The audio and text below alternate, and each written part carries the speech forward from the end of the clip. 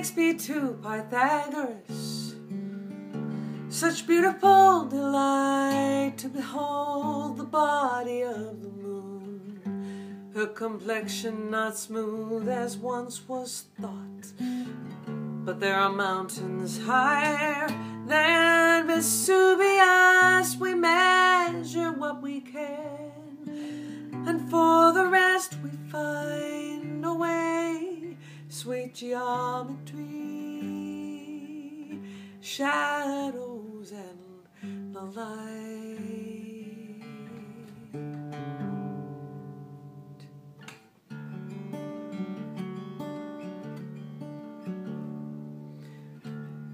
Ah, my dear Kepler, what shall we make of this? Shall we laugh or shall we cry?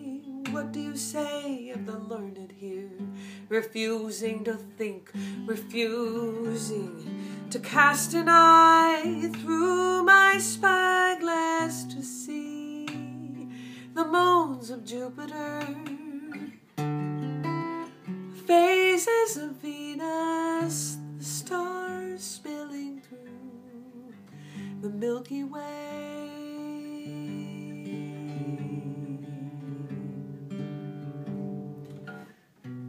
The sun with all its planets revolving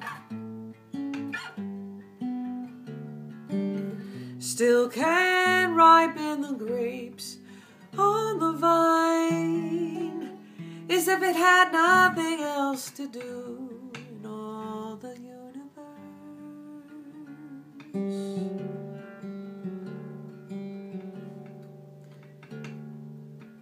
Oh, Copernicus, what would you think of me now, renouncing all that I hold as true, of the sun as the center immovable, and the earth revolving, and still it moves, vow never again to speak of it.